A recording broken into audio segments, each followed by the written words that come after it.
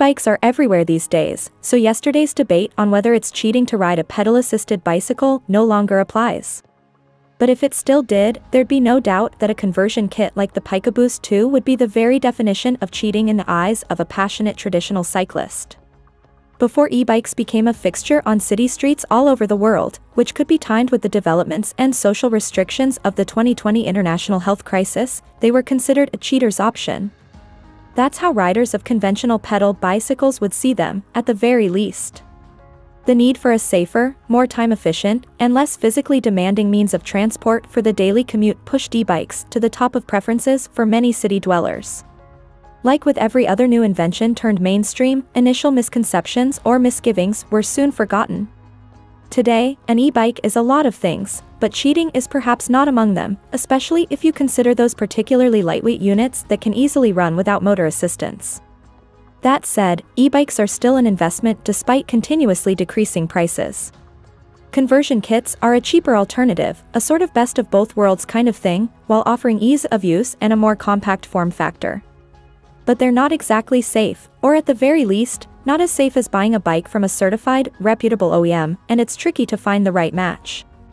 The PikaBoost 2 aims to solve all these problems. It's a conversion kit, but one that comes with integrated safety features and patented tech, from a reputable maker, and with compatibility with most bicycles out there, including MTBs, city bikes, and hybrids. If the name rings a bell, that must be because this is the second PikaBoost product to date. Maker Livall, which has established itself as a leader on the niche of safety gear, launched the first PikaBoost a couple of years ago. As its name says, this is the second iteration, and it boasts a powerful motor, so improved range and reliability, as well as finer-tuned features. Like its predecessor, the PikaBoost 2 also got its launch on crowdfunding, breaking records while the campaign was live.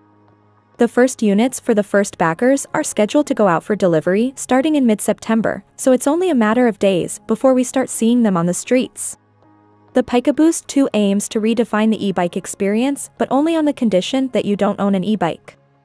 This might seem like a paradox, but only until you hear that it's a conversion kit that turns any conventional bicycle into a pedal-assisted one. Whereas other kits are difficult to install or entail a mix-and-match approach with varying degrees of success depending on the type of bicycle you ride, the PikaBoost 2 is built to match any bike. Installation takes less than a minute and consists of connecting the motorized module to the seat post and onto the rear wheel. Since the module moves a small wheel that in turn moves your rear wheel, there's no need for complicated assemblies or getting yourself tangled in connecting cables. The module integrates a powerful motor that delivers 250 Watt of continuous power but will peak at 500 Watt, the controller, and a 158 Watt-hour lithium-ion battery, upgradable to a 220 Watt-hour one. With the former, Livall promises up to 43 miles of range on a single 3-hour charge, and up to 59 miles with the latter, depending on riding mode. The battery is swappable, so carrying an extra one in a backpack would be a good idea on longer runs. Speaking of riding modes, the PikaBoost 2 offers 4 in total, together with auto-adjusting motor assistance.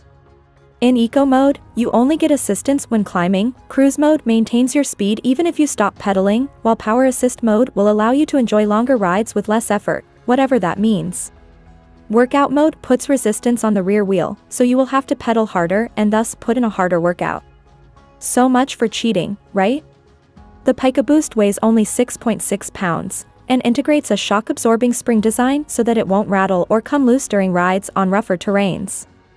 The 4 screws on the seat post are touted as anti-theft because they require a unique Allen wrench that comes with the kit. The tire design on the motorized wheel is V-shaped, ensuring maximum traction even if the bike's rear wheel is wet or muddy. The module has integrated safety features, such as an ebrake that will cut off the motor when you brake the bike. There's also fall detection, which cuts off the motor if you tidle the bike to more than 30 degrees, and slip detection, which cut assistance if the rear wheel loses traction.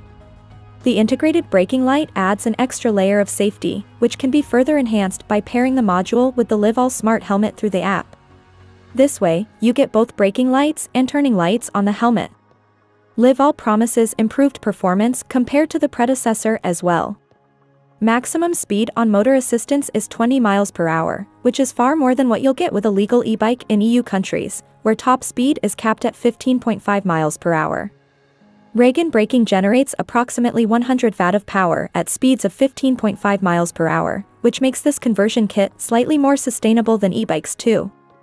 With a MSRP set at $568, the PikaBoost 2 strives to make a valid argument in favor of conversion kits.